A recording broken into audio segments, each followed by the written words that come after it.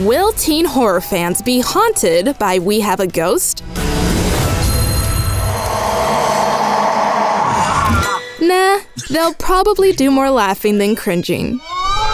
This combo of creepy comedy and supernatural drama follows a family that discovers a mostly friendly ghost named Ernest living in their attic.